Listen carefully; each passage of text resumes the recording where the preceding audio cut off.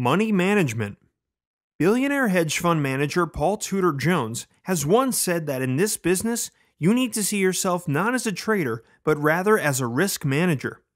There are hundreds of different ways to manage your risk and manage your own money, and it all really comes down to preference. However, you need to have some sort of money management system to be profitable in the FX trading. Believe it or not, this is probably the most important lecture in this course because you need to manage your risk to be able to have success. If you manage the risk, you have an excellent chance of making money in the Forex market. Basically, money management will tell you how large your position should be, but it will also tell you how much money you can make or lose at any given time because you've already estimated your risk in advance. Proper application of the principles taught through this article will make the career of a new trader. However, not following any money management principles will break the career of a new trader.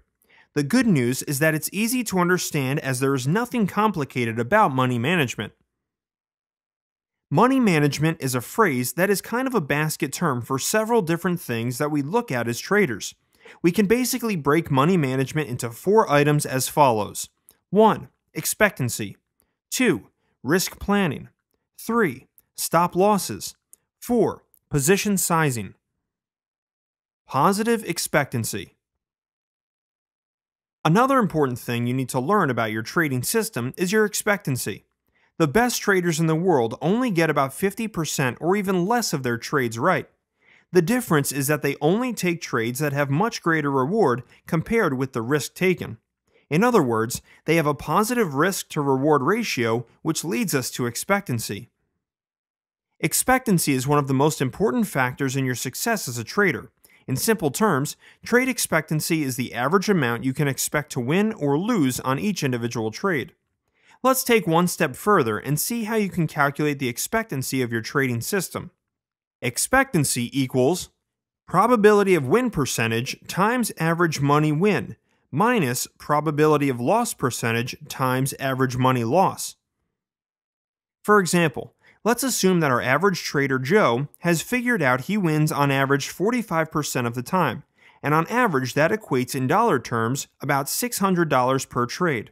But at the same time, he loses 55% of the time, which on average we'll assume it translates into $250 loss per trade. So what's Joe's expectancy? Expectancy equals 45% times $600 minus 55% times $250 equals $270 minus $135.50 equals $132.50. As you can see, Joe has a positive expectancy. So even if you produce losing trades 55% of the time, it might be frustrating, but has positive expectancy, which means it will make money over time. Risk planning. What we're trying to plan is not necessarily your trade, which needs to be part of your analysis and trading plan, but we try to plan our risk. This means that we want to maintain consistency with the risk we take. If you're consistent as a trader, that's one of the biggest hurdles that you can overcome, and it can only be done right from day one if you're thoughtful about it. Essentially, planning your risk refers to how much of your trading account or portfolio you are willing to risk. So, the next logical question should be, how much should I risk?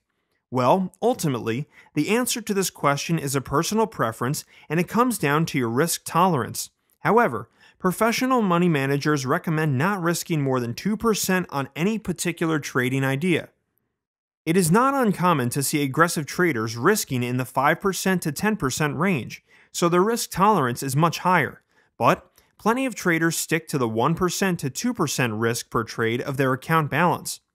One of the things you'll find in common is that the less you risk per trade, typically the more positions you're able to take at any particular time. However, the more you have at risk, inherently you'll be inclined to take fewer trades. The risk per trade is something that you'll probably begin to refine over time, but don't try to ramp it up too fast until you've got some good trading experience behind you. How to determine the risk dollar amount is simple. Risk dollar amount equals account size times percentage risk. For example, if your account balance is $10,000 and your risk tolerance is 2%, your dollar risk amount is $200 per trade. Risk amount equals $10,000 times 2% equals $200. We now know that if the trade goes against us, the most you'll lose is $200.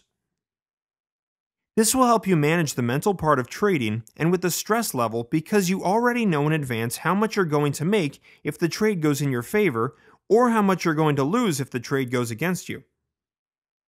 Stop losses. Having a stop loss in place to protect you from catastrophic losses is very important. A stop loss is not arbitrary, but it's based on a specific price point that will prove you're wrong on your trade idea. For example, if you have an entry opportunity at a certain point and you know that the market is volatile and it could move against you, you have to determine at what point will your analysis be wrong. Is it 50 pips from your entry level? Is it 100 pips from your entry level? The answer is that your stop loss will vary based on what your analysis is. What is important here is that when the unexpected happens, you have an emergency net that catches your money if such a thing occurs. So, you shouldn't trade without a stop loss. Always remember to protect your bottom line and honor your stop loss because the market will be here tomorrow and the next week or month, and there will always be another trading opportunity to make money.